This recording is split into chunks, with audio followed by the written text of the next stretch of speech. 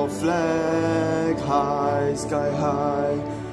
Embrace the pride in our heart.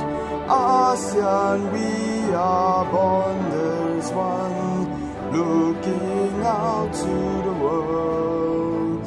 For peace I'll go from the very start, and prosperity to last. We dare to dream, we care to share, together for ASEAN. We dare to dream, we care to share, for it's the way of ASEAN.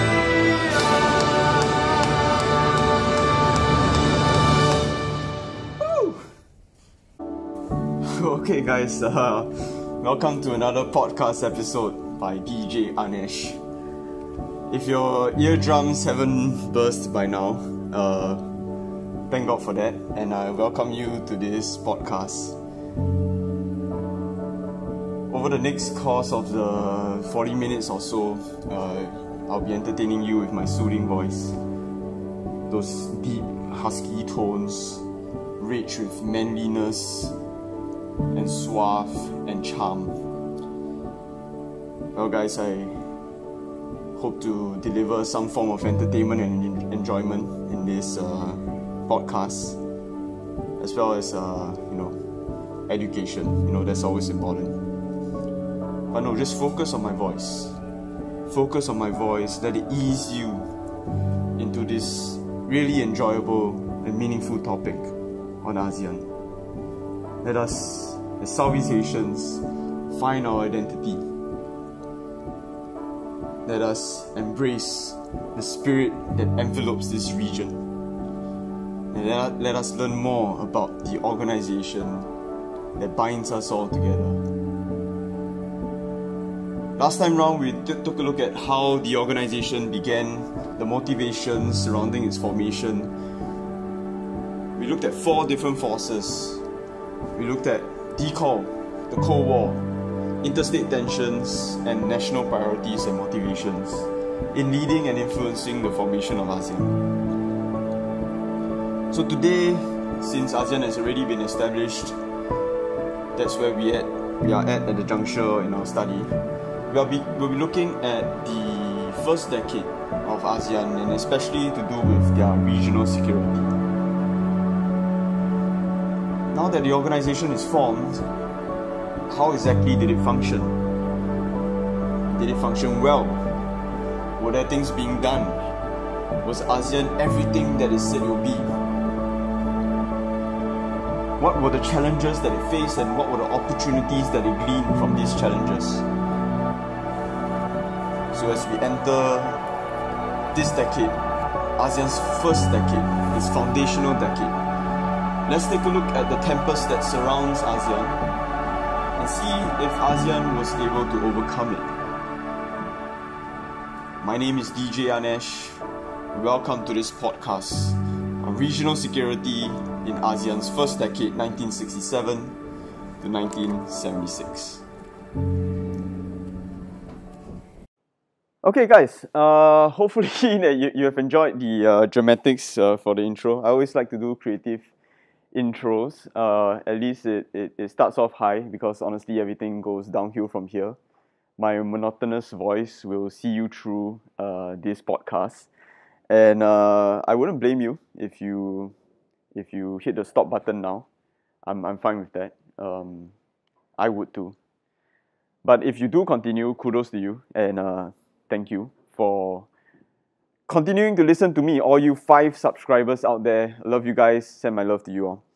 Now, today we'll be talking about ASEAN. Last time around, we talked about the motivations related to its formation. And now, I want to talk about, now since it's established already in 1967, August 8, I want to look at the first decade. And specifically, I want to look at its management of regional security. Why regional security? Number one, it's one of the big purviews that ASEAN has over the region. When ASEAN is formed, regional security is one of the big things that concerns the 5 founding members. So regional security is a big thing. We've covered a bit of this already with the IST conflicts and the Vietnam War and all that. But today I'll go into greater detail with all of these things. Also, why regional security, and a whole lecture based on this in this decade.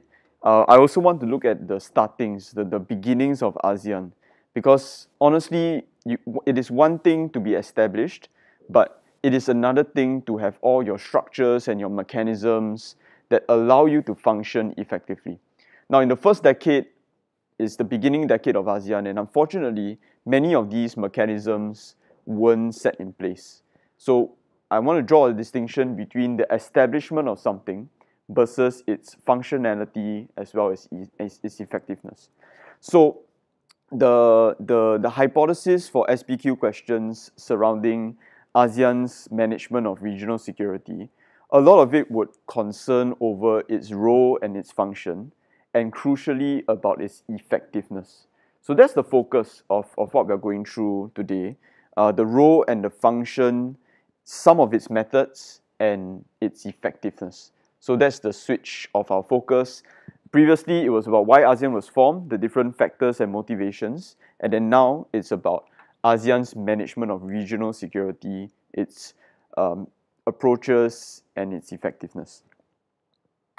So the two key questions are here. What were the security issues present? Remember, one of the things I asked you all to repeat over and over again in lecture, context, context, context, context. We asked about what the context was like in 1967. Now I also want to deal with the context, the security context from this first decade, 67 to 76. So what were the security issues present there? That's the first question. The second question is the big one, which is how effective was ASEAN and its approaches in dealing with all these security issues in the first decade. Right now we take things slow. We're just looking at the first decade, but subsequently we'll look at all the way to the year 2000.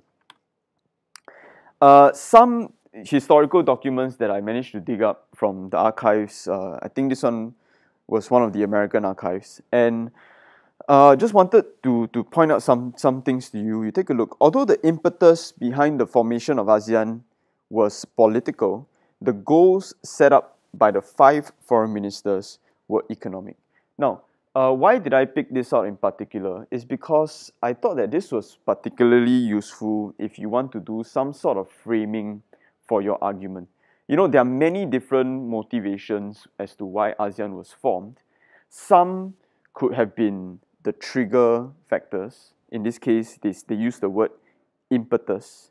So the impetus behind the formation was political. That means the immediate situation surrounding ASEAN, that was really the trigger factors and the push for leaders to get that sense of urgency to form ASEAN. But the next line, the goals set up by the 5 foreign ministers were economic. So in this line it says, okay, while the impetus might have been political or security, the core motivations might have instead be with the economic reasons.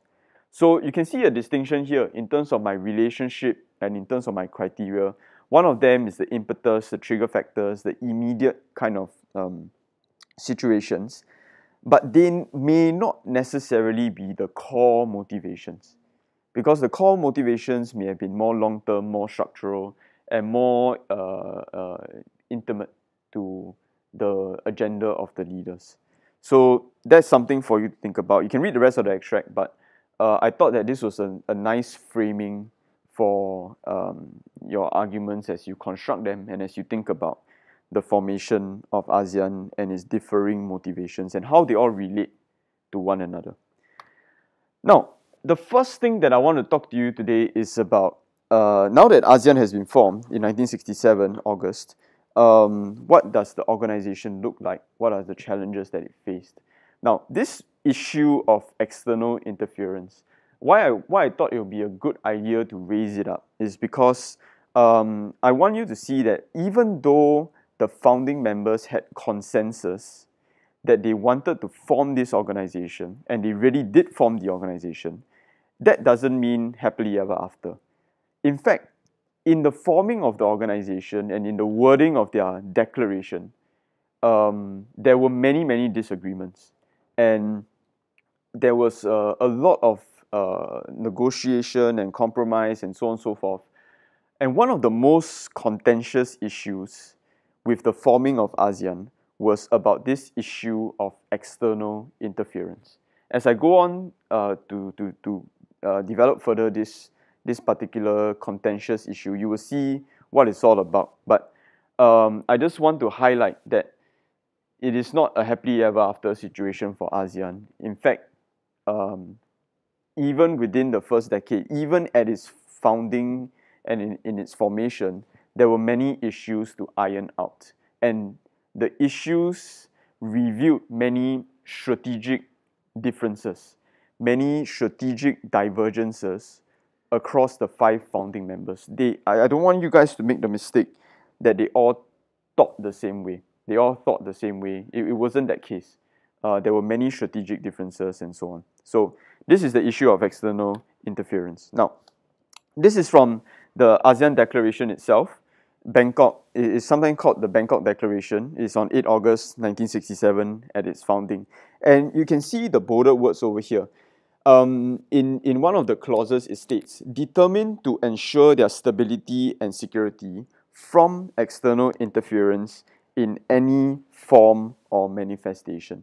So you can see that external interference was a concern for these 5 founding members, but to varying degrees. And you can see the way that it's worded here is actually very vague. It's very general.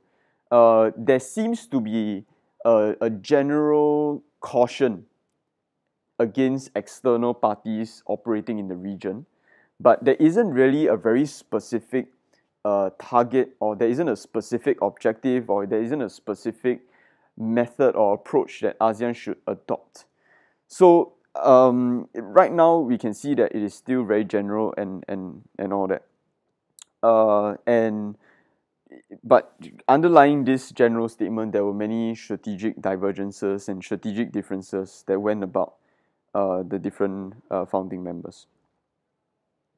Now, for Indonesia, Indonesia is one of the biggest proponents of guarding against external interference. Now, in the context of this time, when we say guard against external interference, it could mean one of 2 things. Number one, quite clearly, it refers to the Cold War and the fear of being used as proxy powers and all that kind of stuff by not just the superpowers, but also by the allies like the UK and even China. Because remember, by this point in time, China is already communist. So when you talk about external interference, it could refer to Cold War politics. The second thing that it could refer to would be decall and the continuing presence of some former colonial powers in the region. To some countries, that would constitute as external interference as well. Now, one of the biggest proponents of guarding against external interference is Indonesia. Now, Indonesia, by now you should know what kind of character it has and so on and so forth. But Indonesia was always very concerned about larger powers operating in the region. Number one, I think that they feared that this would create a lot more instability. So from an altruistic point of view, this was their safeguarding of the region in terms of regional peace.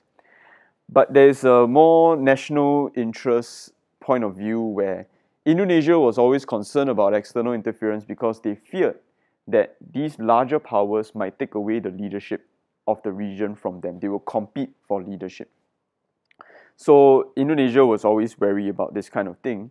Indonesia just had to look to the north of its borders to look at Singapore and Malaysia, and it saw that even though Singapore and Malaysia were fully independent by that point in time, they are fully independent countries. However, the British kept their military forces in both Singapore and Malaysia.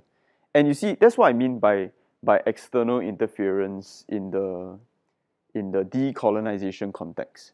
They were looking at continued former colonial powers' presence in the region, especially with its military presence. So they saw something like this and they had very, very little tolerance for a situation like this. Indonesia is also the leader of the non-aligned movement. Now, the non-aligned movement, as its name suggests, is very, very closely linked to external interference and the prevention of that. So, as the leader of the non-aligned movement, they are moral bound and they are duty bound to make sure that the region remains free from these kind of interference. They are doing it in the non-aligned movement. They are one of the 5 leaders of the non-aligned movement, and now they are imposing these kind of cultures and this kind of standards upon Southeast Asia as well. Now, I want you to take note of my phrasing and all that kind of stuff. To this point, I haven't used the word neutral. I haven't used the word neutrality. Now, non-alignment or the prevention of external interference, all those things, right, is not about neutrality. It's about the presence of Western nations or larger powers in the region. So this is not about making Southeast Asia neutral.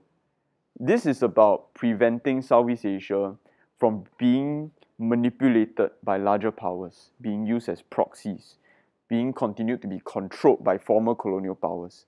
So this is not about neutrality. This is about external interference.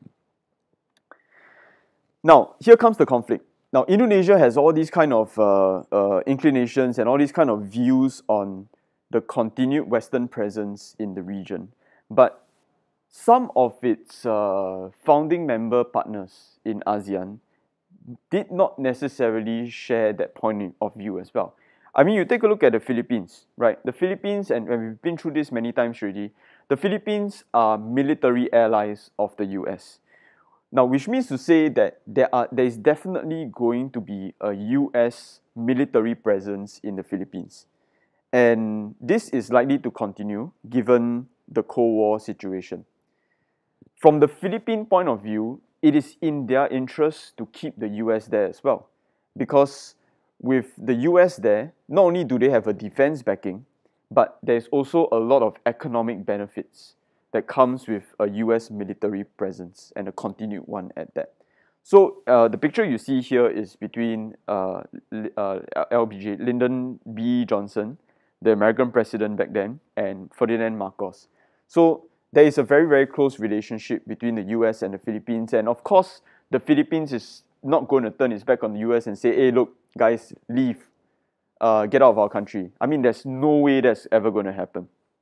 So, you know, points of disagreement. Like Suharto, he's saying like, and cool animation graphics over here, the Americans need to go. And especially, you know, their superpower and all that kind of stuff, blah, blah, blah. Like, you know, proxy status and all that kind of reputation will come in. Suharto is saying, no, bro, like the Americans need to go. And Marcos is like, no, dude, that's never ever going to happen. So, you know, okay, thanks, love you, bye. And that became kind of a point of contention between leaders like that. I'll just give you an idea of why Marcos would be so quick to say no and to reject, you know, whatever prompts the Indonesians are saying about, hey, let's get the Western powers out of this. You take a look at the American presence in the Philippines. Like, this is just one naval base in the Philippines that is housed by the American naval forces. Although it's the biggest one, this base called Subic Bay Naval Base. But you can see it is massive. And I want you to take a look very closely here at the ship that is there. It is an aircraft carrier. Now, not all ports have aircraft carrier facilities. Now, if a port has aircraft carrier facilities, means that port is really, really strategically super important. And there's no way the Americans or the Filipinos are going to say goodbye to these kind of things. Look at the whole town of Subic, right, was born because of the American naval base over there. Like, a whole town emerged because of this naval base. There's immense economic value. Oh, let me show you. Yeah, look at the town behind there. Like, it's immense economic value that the Americans are giving to the Philippines over there. More photos here. You can see there's an airstrip, so they have aircraft facilities in this naval base as well.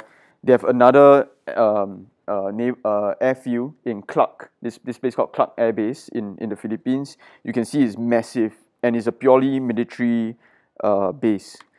American fighter jets are all there and so on and so forth.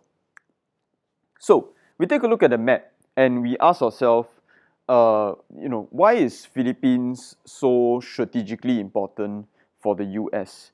You take a look at the map over here. Philippines is in green and Vietnam is in orange.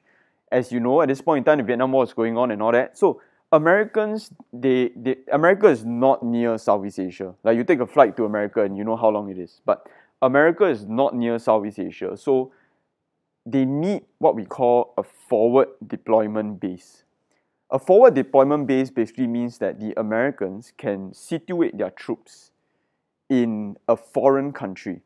This foreign country is independent, but they can situate their troops in a foreign country and they can maneuver these troops to any active conflict that is nearby. In this case, it's the Vietnam War.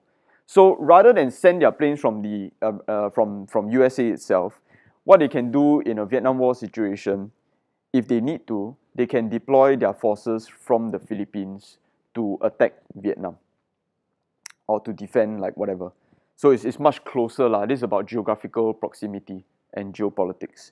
So this relationship is really, really important, and there is no way that any of them are going to give up this relationship. Now, the same thing is a parallel. The same thing can be drawn with Thailand as well. Now, Thailand, like the Philippines, is a military ally of the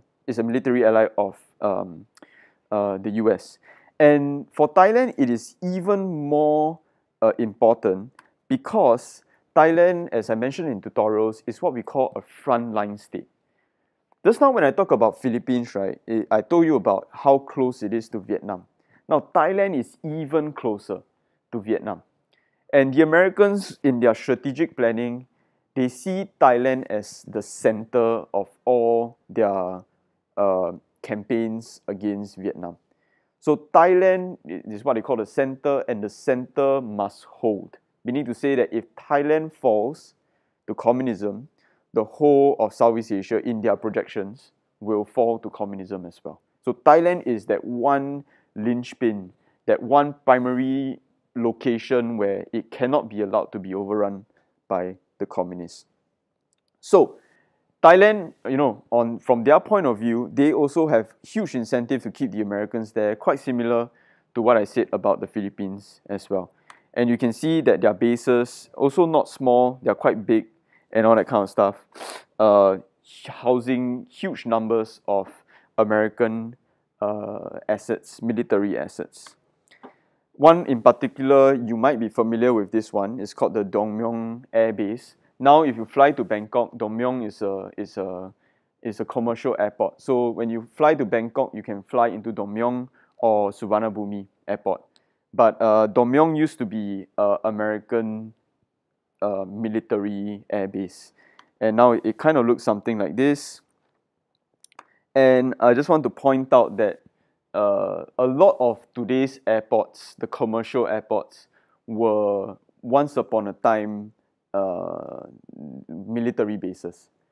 And the black and white picture that you see over here, if you can guess, and you probably have guessed it out, is Changi Airport actually. So Changi Airport, together with some other airports in Singapore like Paya Lebar and Seletar, they were all air bases for the British. And as time went on, we developed them into commercial airports and so on and so forth. So a lot of colonial legacies in the infrastructure you can see. So same thing, if you look at the map, the forward deployment idea applies to Thailand as well. What I mean by that is that, as I said, Thailand, you can see, is right smack in the center of every shit on earth. So the troops that are housed there have a quicker deployment time. They can reach Vietnam or any of the other surrounding countries. So yeah, this looks like the map, and this is about geopolitics. I think it was your batch, and I still laugh about it, like till today. But there's one base called U Tapao, and I think we had that one lecture where I just completely missed out this name and the significance of it, and you guys were going about U Tapao. Yeah, anyway, so the U Tapao base is in Thailand. So same thing, Suharto goes like, hey, look, Thais, no external interference and all that. And Tanom, he's looking at the situation and he's assessing, and he's saying, yeah, no bro, Or in this case, you'll say, no crab, goodbye. That was a bad Thai accent. It's a really telling picture that you see over here.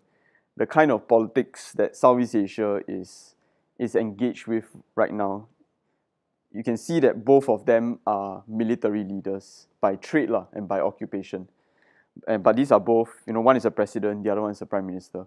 But they are having very different strategic views on the role of external interference in the region. Now, Singapore and Malaysia as well. Singapore and Malaysia actually even more so. They can't let go of the British military forces. Because Singapore and Malaysia, you must remember, they are new nations. In fact, they are the newest nations by this point in time. And they really have no defense force to speak of. They have no local defense force. There is no NS, there's no whatever, those kind of stuff. So at this point in time, they rely on the British, the Australians, the New Zealanders, the Commonwealth for their defense. So they really have nothing to fall back on, which makes their situation even more precarious and which makes them even more unwilling to let go of this idea of external powers in the region. So they signed a few treaties, the Anglo-Malayan Defence Agreement, the Five Power. The FPDA actually is still in effect till today. The Five Powers are Singapore, Malaysia, Britain, Australia, and New Zealand. So this arrangement, the Five Power Defence Arrangement, still lasts till today. This is a military alliance. This is not like some Tok Kok Sing Song kind of thing.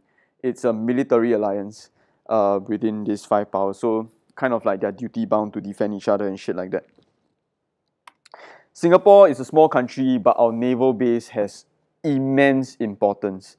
The naval base that I'm talking about is the Sembawang one, and it's an immense, complex facility. It has the ability to house warships and all. Not aircraft carriers, I think, at this point in time, but they can house warships and all that kind of stuff for the British and its allies. You can see it's quite big and all that kind of stuff. In Malaysia, you have airfields as well to house the British troops and all that kind of stuff. So the British, because of Cold War politics back in Europe, they are also kind of like duty bound to the Americans to do their best to prevent Southeast Asia from falling to communism and the dominoes and all that kind of stuff. So the British also do pay some level of cost to remain in Southeast Asia, especially with Singapore and Malaysia. But this has been some kind of contention among our 5 ASEAN members. So you can see, once again, Suharto is saying, I don't care, you don't have national armies. And in fact, he might be saying something like, Indonesia will take care of all of your, I wouldn't put it past him. Although I don't know if he actually did say that. And then Lee Kuan Yew and Tengku are like, dude, this is never going to happen. The British have to remain in terms of our national survival and our defense and all that kind of stuff. So we have the conflict here set up. Indonesia is adamant about its stance that no, there should not be external interference in the region in any form. Anyone as well, with regards to superpowers or great powers or even communist China, it shouldn't happen. This kind of presence should be eliminated. But the other 4 nations, Thailand, Philippines, Singapore, and Malaysia, none of them were willing to concede on this point. And Singapore actually had an additional fear, and they feared exactly what Indonesia's ambition was, which was regional leadership. And Singapore did not want that situation where the region would come under the dominance of Indonesia. So Singapore had all those kind of fears at that point in time as well. So guys, there's a conflict. You can see that it's not a happily ever after situation. And even in the wording of the Bangkok Declaration, when they come together and they talk things out, they still want to push through this organization, but they have to concede and they have to compromise on certain things and blah, blah, blah. So the exact wording in the Bangkok Declaration, the founding declaration, just now you saw it, now you see it again at a different part. It says, affirming that all foreign bases are temporary.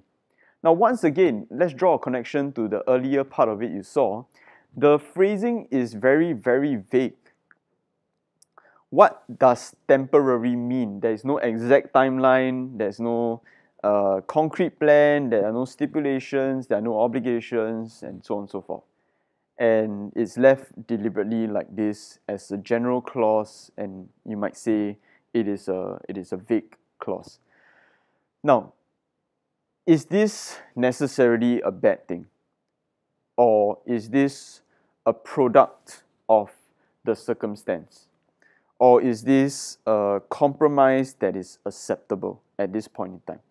So these are things that you have to think about with regards to especially how ASEAN works. Now, one of the biggest criticisms about ASEAN is that there is nothing concrete that comes out of ASEAN. And whatever ASEAN does is either very slow or very insignificant. Now, I think that is a criticism that is valid to some degree, but I'd like to challenge you guys, and I put this challenge out to every cohort, which is that I feel that it's a much easier task to criticize ASEAN.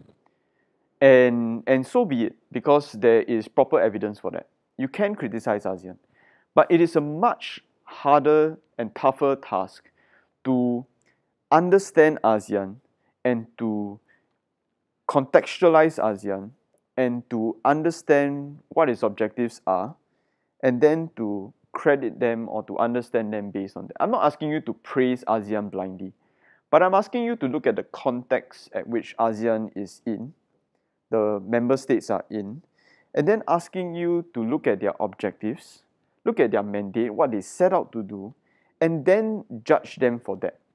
Because if you impose your own standards when you criticize ASEAN, that's a bit unfair, because we are not looking at what ASEAN set out to do. So the only proper way to judge ASEAN and its effectiveness is to go back to its objectives, look at its mandate, and then judge their effectiveness based on that. If by their own objectives and their mandate, they are ineffective by your assessment, then okay, so be it, but we have been through a sound argumentation process. But if we look at their objectives and we see that there is some small successes here and there, some marginal gain here and there, and even though it might not be massive or significant or whatever, but we can still credit ASEAN based on that. So this is the framework, the mindset that I want you to have as you look at ASEAN's effectiveness. Don't be too quick to judge. Make sure that you have a sound process and criteria for judging ASEAN's effectiveness. And one of the biggest things about ASEAN and the way they work is their philosophy, their approach, and affectionately known as the ASEAN Way Principles. In fact, the anthem that I so gloriously sang to you just now was called the ASEAN Way, the anthem. Now, the ASEAN Way Principles, like guys, this is the most important part of ASEAN. As I teach you about ASEAN, this probably is one of the most important slides that you must really understand, and you really have to remember their principles and their approaches. Why? Because in any ASEAN SBQ that you are given, any topic about ASEAN, except for its formation, but any topic about ASEAN, you can use the ASEAN Way Principles as CK. Pretty soon I'll teach you how to do all that, but to do that, you must have a good understanding of the ASEAN Way Principles. Now, number one, mutual respect for sovereignty and territorial integrity. What this means basically is that we must respect the independence of nations. Why is this so important? It links to the decol context. Most of these 5 founding members have just been recently decolonized. So independence is a really important element to them. And this one is no compromise, no compromise situation. Number 2, non-use of force, no military pacts within ASEAN, and there's a preference for diplomacy and the peaceful settlement of disputes. Now, ASEAN, once again, is not set up as a military organization. It is not set up as a defense organization. So its main weapon, its main tool cannot be military force, cannot be the use of enforcement mechanisms. Instead, what ASEAN's main weapon is, or what ASEAN's main tool is diplomacy.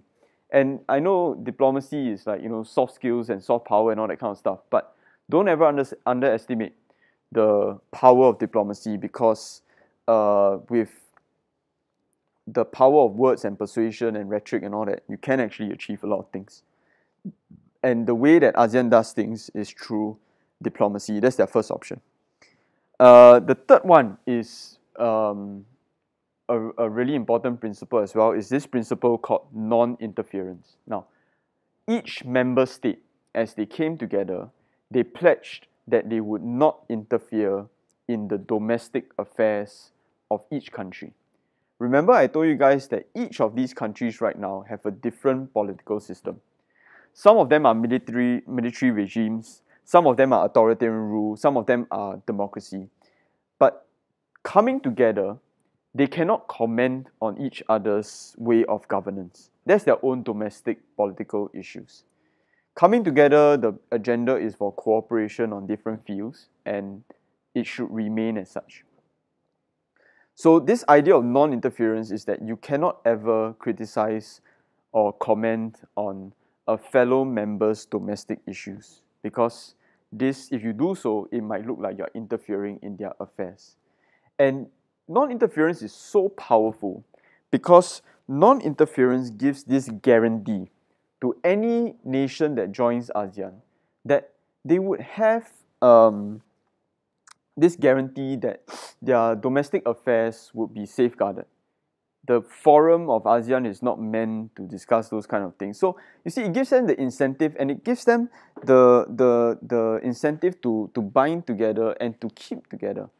One of the big things, the big questions that we have is, despite all the challenges that ASEAN faced and all the differences that ASEAN faced, how come it managed to keep together, and how come it managed to grow and prosper to what it is today?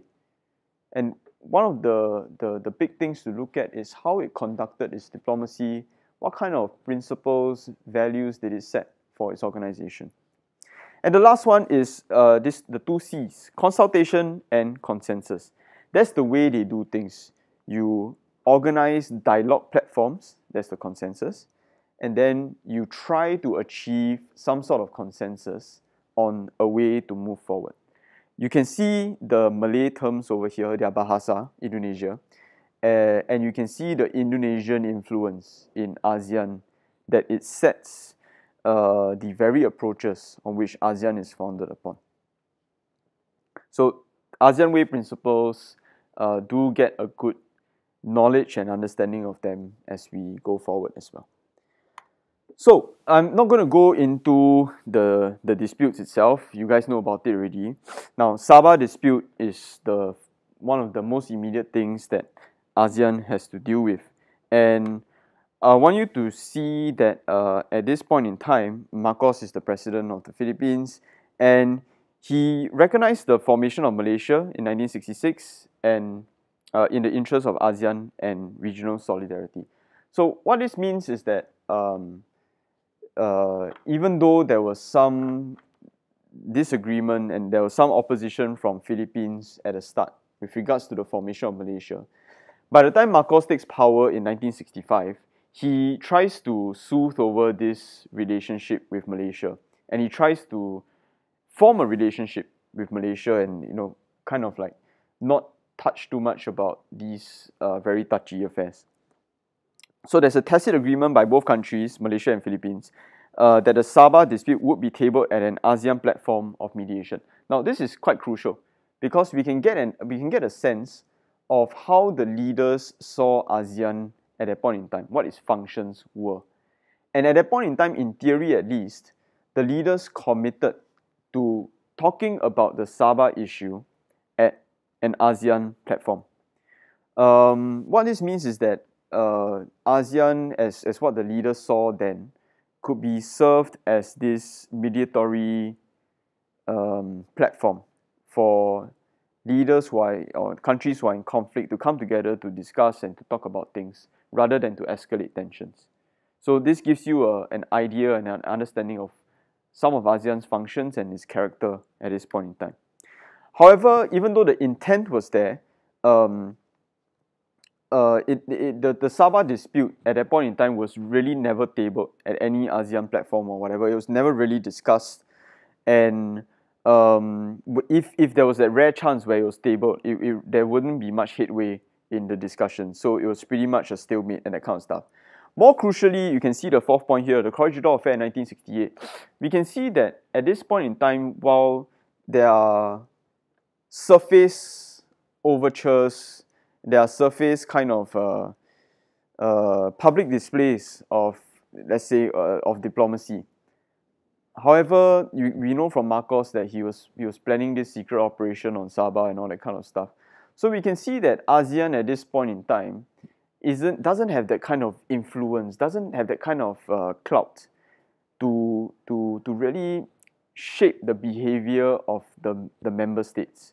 Because member states, you can see here, are still pretty much engaged in their unilateral action. And they are not resolving issues that they have with each other through diplomacy. You can see here, it's about some sort of military action against Malaysia. And then Malaysia in turn also counters with their own military action. And so we can see that ASEAN at this point in time doesn't have a real firm grasp on the member states and how they behave towards one another and all that kind of stuff. But okay, let's contextualize it a bit. This is 1 year after ASEAN's formation. Does it have the power, the influence, the clout to do these kind of things to their member states, to shape their behavior and all that kind of stuff? Perhaps not. I mean, it's only been 1 year and all that. So, I mean, this is what we mean by trying to contextualize things and all that. Because as we go on later into the time frame with Sabah conflict and all that, I've given you a whole list of evidence here. With later leaders and as time passed, we can see that ASEAN as a platform was being used more and more. Diplomatically speaking, the ASEAN platform was used more and more, and we can see that there are positive outcomes that are coming out from ASEAN when the leaders come together to talk about their issues. So the mediatory function that ASEAN have, mediating between nations, it was there at the beginning and perhaps not so effective at the start, but this identity and this characteristic and this function remained throughout the decades, and it got better and better across time. So that is one of the change and continuity that we want to track and we want to see about ASEAN's effectiveness. It could serve as a frame of your argument as well, where maybe in the short term there were huge problems with its effectiveness, but across time there was increasing effectiveness seen across a variety of issues. It could be something like that, depending on the sources and what you see. So another thing that I want you guys to understand is that because ASEAN is not a military organization, when it deals with security, it has to deal with it in very innovative, very creative methods. Now, this innovative and creative methods is what we call the comprehensive strategy of ASEAN in dealing with security issues. Because ASEAN can't send in troops and all that kind of stuff, they have to find alternative means in order to ensure security. So the end goal is still peace in the region and security in the region, but they have to find alternative methods. And a lot of these alternative methods are things to do with the economy, things to do with forming social cooperation, even things like seemingly useless kind of stuff like SEA Games and all that. Actually, it serves as what we call a social glue to bind the nations together and all that kind of stuff. And so hopefully with stronger ties and stronger political relationships, it would also address the security issues in the region. It will also ensure sustainable peace. So ASEAN has limited capacity for military, but it can also play a security role through other methods and approaches. A lot of it comes down to ASEAN Way Principles as well. So the next conflict is about confrontasi. Again, I don't really want to go through it. You guys know what it's about. I want you to take a look at Suharto, the figure of Suharto. Obviously, his agenda is now to repair the relationships between the nations and all that kind of stuff. Um, and what he wants to use ASEAN is that this platform to showcase that Indonesia is showing goodwill towards its neighbors. A sharp departure from what it was like before. Now Indonesia is a good neighbor, is the big like abang, the big brother, and they're gonna like embrace each other and take care of each other and like got your back, that kind of stuff. So that's what the motivation for ASEAN is from the Indonesia point of view. And again, we can see what kind of functions the leaders saw ASEAN as having. A lot of it comes down to mediation. A lot of it comes down to establishing closer ties, political ties between the leaders. And with Singapore as well, especially, I mean, they want to repair the relationship and all that kind of stuff. It also wants to, I mean, not everything is altruistic lah. I mean, Indonesia, for all you want to say that they have goodwill, they want to show goodwill to the nations, a lot of these kind of things are strategic, geopolitical calculations as well. Specifically for Indonesia, they have a very specific fear of China. China, two fears lah. The first fear is of communist China, the communist element, and creating instability in the region because of the communist factor. The second fear is that they always fear that China wants to assume leadership in the region. So that would wrest the leadership title away from them lah. So they're always very cautious towards China. And ASEAN is another way for them to build up relationships with Southeast Asian nations so that it removes them from the sphere of Chinese influence. And last one we talk about is Thailand. And Thailand is one of those countries where right now it's not really involved in any large interstate conflicts, except for its proximity towards the Vietnam War. So at this early point in time, as I mentioned, Tanak Koman, he is a very important figure in putting ASEAN together. And it is a result of, a big part is a result of his diplomacy that manages to tie everyone together and keep the organization intact at this early phase. Now, the big conflict that is happening right now is the Vietnam War. And again, I don't really want to go into it because I'm sure you guys know like what's happening and stuff. Take a look at this quote over here. And I'm looking at ASEAN's relationship to the Vietnam War. ASEAN refused to present itself as a security bloc because it wished to avoid the polarizing effects of such a position on other states of the region. Now, in coded terms, what this line is saying is that ASEAN has to be very careful about how it presents itself. Because ASEAN is a public organization and people are going to have perceptions and people are going to form impressions of what ASEAN is about. Now, ASEAN at this stage is very, very careful not to present themselves as a security organization, as a defense organization, as a military organization. They are also very, very careful not to identify any specific threat. Even Vietnam doesn't appear anywhere in their documents at this stage. Now, why are they so careful to shape their presentation and to shape their appearance? It's because any wrong move on their part could provoke Vietnam, and it could provoke the communists in Vietnam, and if it escalates further, it could provoke the communists in China, it could provoke the communists in the Soviet Union, and pretty soon it'll escalate into something much larger. Because you situate yourself in 1967 and you are a Soviet, okay, you are Russian and you are a Chinese and you're Vietnamese, you're looking into Southeast Asia and suddenly you see this block of 5 countries coming together. I mean, you start to get a bit worried, right? Like, oh, what is this 5 countries all about? And suddenly, like one of the 5 countries, the member states, they say that, oh, like they use the word military or they use the word defense or they use the word whatever that connotates that this is a military alliance. You would jump in your seat and you'll be like, holy shit, what? And then you'll start to form strategies to counter this military organization and it's going to lead to an escalation. So ASEAN is very careful not to engage in that kind of situation. So it presents itself as an organization primarily concerned with regional cooperation, the regional economy, developing the nations, all that kind of non-security related stuff, because it does not want to provoke Vietnam and possibly China and the Soviets as well. No mention was made of political cooperation, let alone security.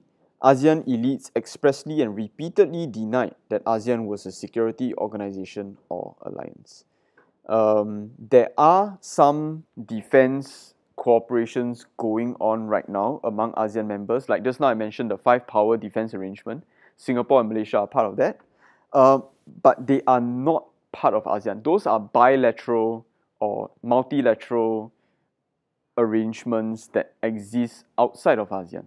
So whenever someone criticizes them and points out these kind of things, ASEAN will quickly say that, hey, look, this isn't under ASEAN. This is something that the nations themselves went to arrange and so on and so forth. That's their own tai chi. So again, the public image is very important at this stage, and ASEAN kind of like is very, very guarded against those kind of things. So when it conducts its relations against North Vietnam and the communists there, it is very, very careful. They present themselves as an organization formed of non-communist states. Now, take note of my phrasing here, non-communist. I didn't say anti-communist. So the 5 founding members, I mean, we all know they are anti-communist, but in their public presentation of ASEAN, they word it as a collection of non-communist states. You can see that their strategic planning is quite well done, because they are keeping Vietnam very much at the forefront of their minds. What kind of words they say can potentially trigger an escalating situation and all that kind of stuff. So actually, ASEAN does make quite a lot of constructive effort. They do have a lot of agency in conversing with North Vietnam. Nothing consequential comes out of it. Nothing significant comes out of it at this point in time. But you can see the attempt, and you can see their function. Their function as trying to manage regional security and trying to trying to ensure some kind of peace, some level of peace in the region. Now, things start to change. Now, ASEAN in 1967 was a bit, cautious about their approach to security and all that, and they didn't want to give the wrong impression and all that. But there are certain developments in the region that happen, and I'll go through some of the developments in the region. But the main point as we go through these developments is to see that there are big changes in the political landscape of the region, and it prompts ASEAN to think deeper and to think harder about their security role and what kind of function they play, what kind of things they can do for the security of the region. The first one that starts to change is that the British, they are actually running out of money back home, and they are unable to maintain their military force across the world. So for Singapore and Malaya, the British decide to withdraw their troops, which means to say that Singapore and Malaysia now are essentially going to lose that British defense umbrella. And this prompts a lot of security anxiety, and it also removes a sizable economic contribution from the British. And you can see that it shakes up a lot of things. There is a vacuum of power. And so you can see Rajaratnam here, towards the end, he says, we can and should fill it in ourselves, not necessarily militarily, but by strengthening our social, economic, and political foundations. Remember I talked to you all just now about the comprehensive approach of ASEAN to deal with security matters? You can see it over here. Nothing mentioned about defense or security or whatever. Strengthening our social, economic, and political foundations. So we can start to see that ASEAN is getting a bit more assertive in taking up a security role in the region because of certain changes in the political landscape of the region. Further changes. The US is not doing well in Vietnam, the Vietnam War. Back home, there are anti-war protests and so on and so forth. Nixon, he releases this thing called the Guam Doctrine. It is a signal of further American intent to dislodge from direct intervention. In short terms, this means that they are planning their exit strategy. They are planning to remove their troops. They will continue to serve some sort of deterrent effect, but in terms of active troops on the ground, they are planning to remove it. And their idea is that the Vietnam War should be handled by the South Vietnamese. They can provide training, but the fighting should be done by the South Vietnamese. Now, just now we talked about the British leaving. Now the Americans are leaving as well. There's some vacuum of power that is happening in terms of the security landscape. The Western powers are leaving, and for all that some people are celebrating about that, it leaves many, many question marks, and it leaves a lot of vulnerability in the security landscape. ASEAN is taking very close look at all these movements from the larger powers. At the same time, the Vietnam War is escalating. More crucially, the North, they are gaining ground. They are moving down to the central regions of Vietnam at this point in time. There's a lot of heavy fighting there, but they are pushing through and they are making their way south.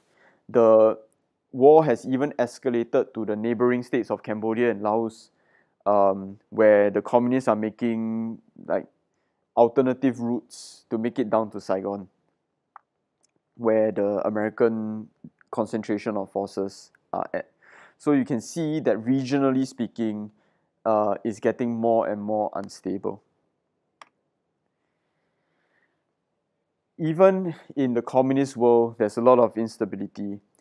Right now, the world is waking up to the fact that the communist bloc, China and the Soviets, they may not be as harmonious as the world once thought they were. In fact, there are a lot of disagreements, and finally, there's a Sino-Soviet split.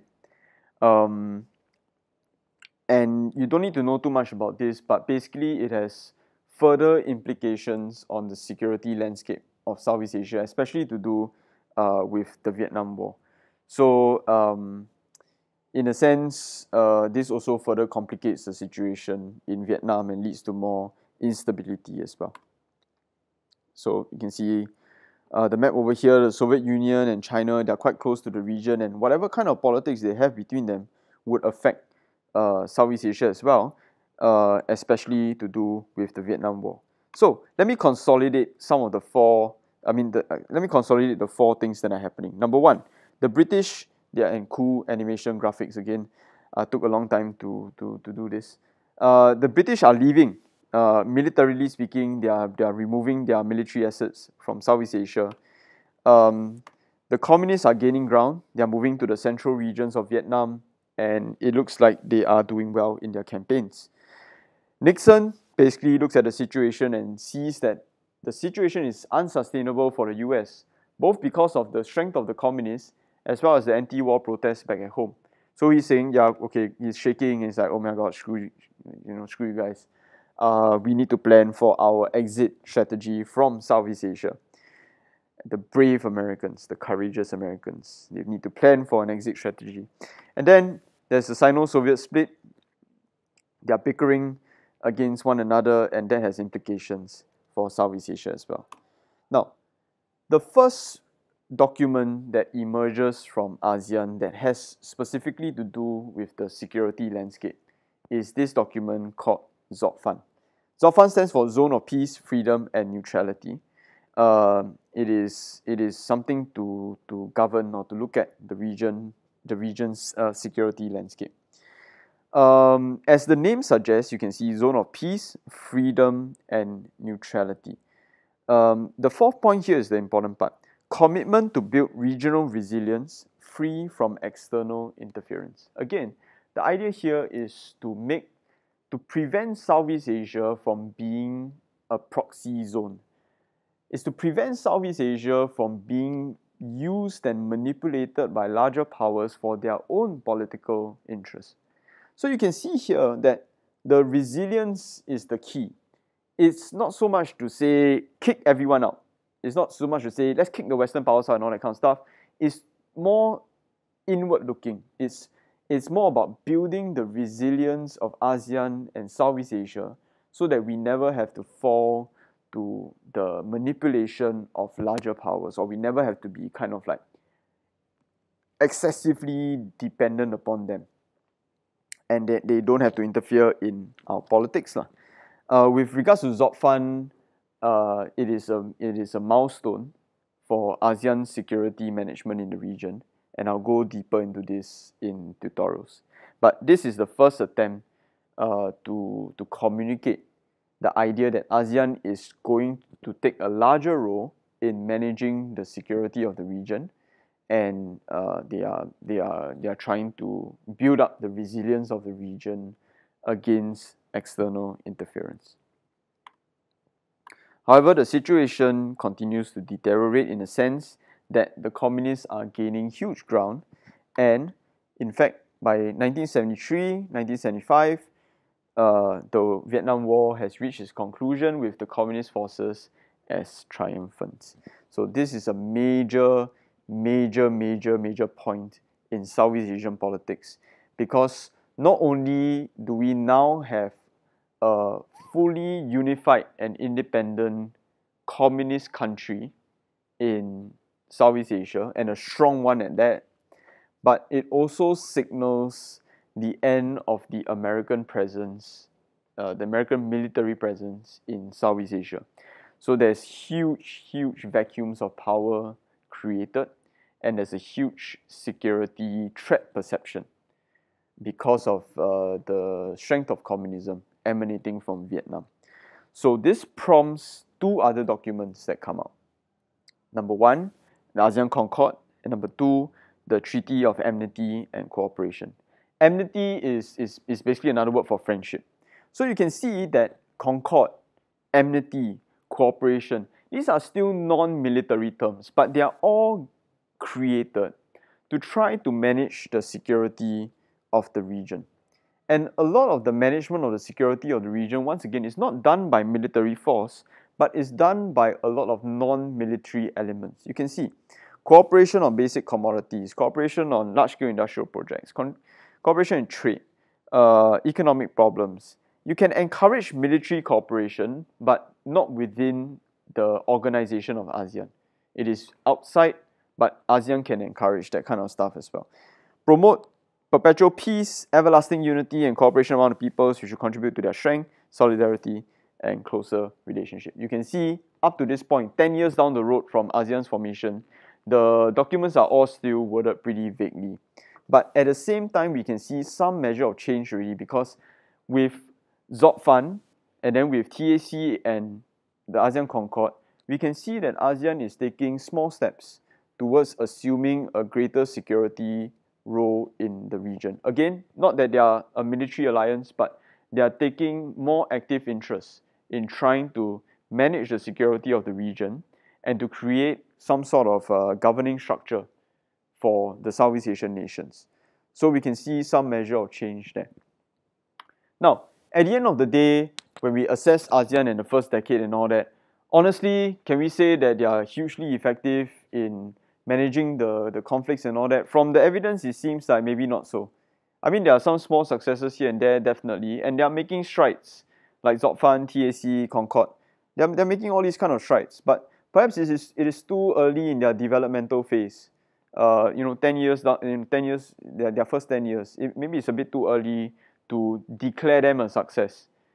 So at this stage, I think that even though it's still up for debate, but perhaps it is too early to judge them and to declare them a success in terms of their security management. But at least through this lecture, you can see what the security landscape was like, the challenges that ASEAN faced, the beginnings of its security identity, and how it tried to manage the region's security issues. And lastly, how effective it was. So this will be the start of our ASEAN and regional security lectures. Hopefully you got a good foundation from this, and if you don't, then just rewatch the whole thing and listen to my sweet voice once again. So thanks guys, and I'll see you next time on whatever FM this is with DJ Anesh. It's been great. I hope you guys enjoyed it, and I'll see you guys real soon.